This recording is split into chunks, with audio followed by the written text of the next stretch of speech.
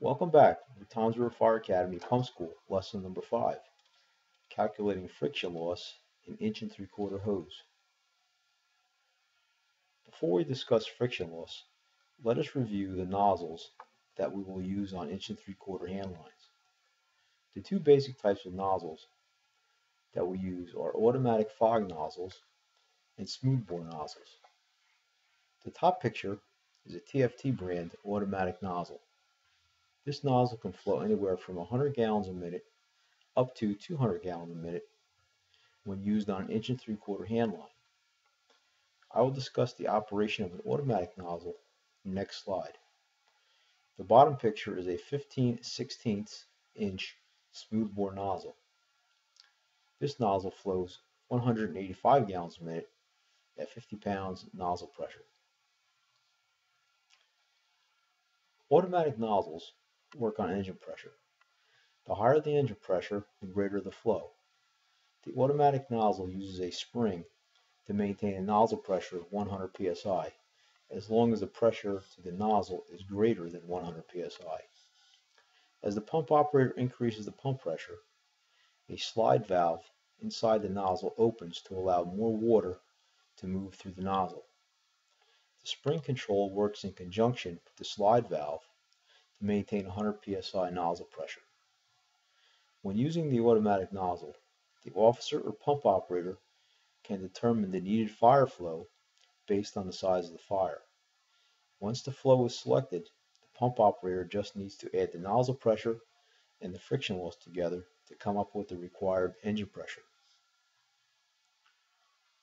Smoothbore or fixed gallonage nozzles work on a fixed flow that is determined by the tip size or orifice opening of the nozzle. The nozzle on the right is a 15/16 inch nozzle that flows 185 gallons a minute with a nozzle pressure of 50 psi. The flow is based on a mathematical formula using the tip diameter and the nozzle pressure. Unlike an automatic nozzle, an increase in engine pressure above the required engine pressure will not increase the flow. The increased engine pressure will more than likely disrupt the shape of the stream and cause it to break up. Here's the hand method rule of thumb that we can use to determine friction loss. The first thing we always need to know is the required flow in gallons per minute. Each finger has a designated flow in GPM. Each flow also has a designated number. To find the friction loss, just select the flow and take the assigned number and multiply it by 10. That will give you the friction loss for each 100-foot section of hose.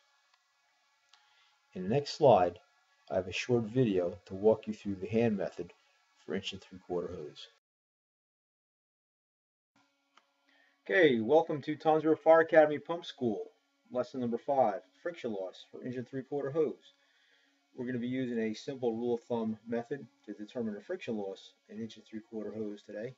It's known as the hand method.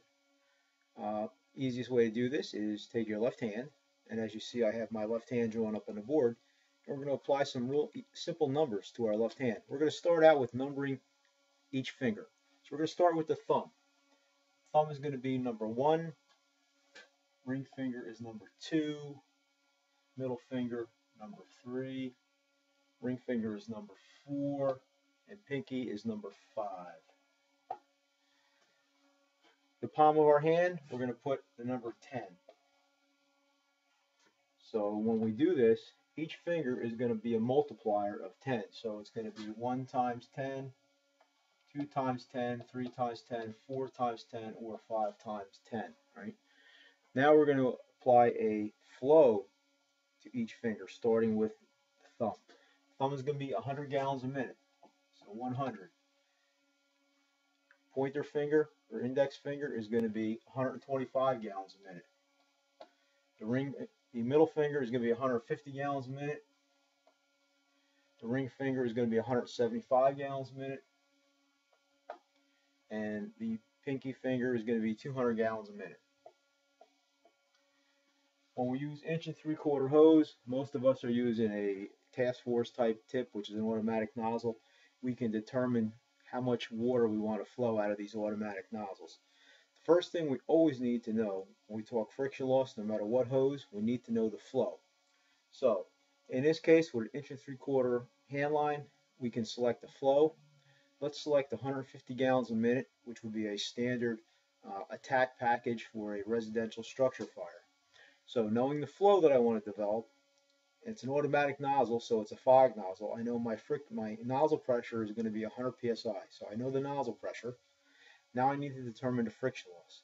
So if I look at my left hand and I go through, the thumb is 100, 125, 150. So I look at my middle finger is 150 gallons a minute. The number that corresponds to the 150 gallons a minute is 3. So I take 3 times 10. That's my friction loss for 150 gallons a minute through one length of 1 3/4 hose. So 3 times 10 is 30. My friction loss is 30 psi for every 100 foot of hose. So if I have 200 feet of pre-connected 1 3/4 hose line, I have 30 psi in the first 100 feet of hose. I have 30 psi in the second 100 foot of hose. So my total friction loss is 60 psi. I add that to my 100 pounds of nozzle pressure, and I get an engine pressure of 160 psi. Pretty simple. Let's do another one real quick. Let's take a 175. Excuse me. Let's take 175 GPM. So in this case, if we're going to do 175 GPM, the thumb is 100, 125, 150, 175. So at 175, the corresponding number is 4. It's 4 times 10. So my friction loss is 40 psi for every 100 feet of hose. So let's say I have 300 feet of pre-connected 1 3/4. That would be 40 psi through the first 100 feet, 40 psi through the second 100 feet, and 40 psi through the last 100 feet. So my friction loss would be 120. Add my nozzle pressure. If it's 100, if it's a fog nozzle, it'll be 100, so I get 220 psi engine pressure. Pretty simple. Try a bunch of these on your own. You'll find it to be fairly easy. Okay, thanks for watching. Enjoy the class.